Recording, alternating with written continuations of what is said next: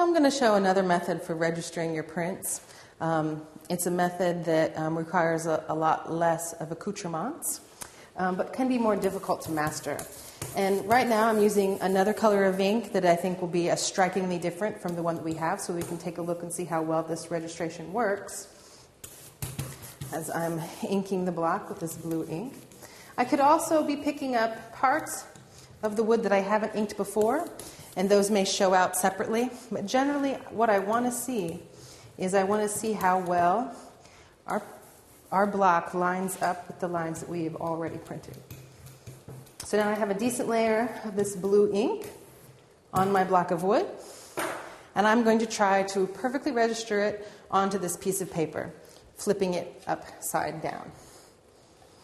Now this is the way I was printing the block when I just wanted to kind of get it centered on a piece of paper. But now I'm going to try to match it perfectly with the lines that I have already printed.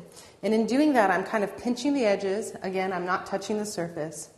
And I am looking at my lines until I feel as if I have matched it perfectly.